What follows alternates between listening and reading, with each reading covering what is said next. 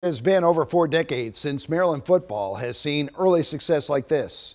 The Terps are undefeated through 3 weeks for yet another year. Now they're preparing for their first road game of the year, and it's a big one. WMAR2 News' Sean Stepner explains from College Park tonight. Well, for the first time since 1978 through 1980, the Maryland Terrapins football team has started 3-0 in 3 consecutive seasons. But everything so far this year, just a tune-up before things start to get real this weekend. Saturday brings game 1 of their Big Ten schedule when they travel to Michigan State. The Terrapins jump into conference play rolling, coming off that 42-14 blowout over former ACC rival Virginia. A perfect non-conference schedule? Check.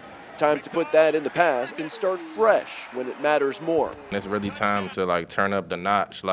We did really good in these non-conference games, but we know the conference games is the start of the journey. And to start the start of that journey, the Terps know they have to start faster.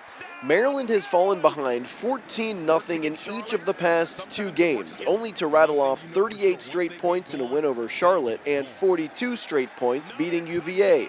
Head coach Mike Loxley changing stuff up in practice this week, putting the #1 offense against the #1 defense, or good-on-good team drills, back in, something he hasn't had over the past couple of weeks. Us going back to getting the good-on-good periods back in our practice hopefully will give us the speed that we need to be able to start fast and not have that adjustment period, I hope. I love going good on good. I feel like our defense is the best defense in the Big Ten, and they always give us good looks, and it's full speed reps. An unknown in this contest is how the Spartans will respond after Michigan State on Monday announced its plans to fire suspended head coach Mel Tucker. Tucker has been accused of sexually harassing an activist contracted by the university to provide sexual misconduct education to the school's football team, an allegation he denies. I would expect that they'll do a tremendous job of coming together. We've seen that here in our program before when team comes together and they take on that us against the world mentality.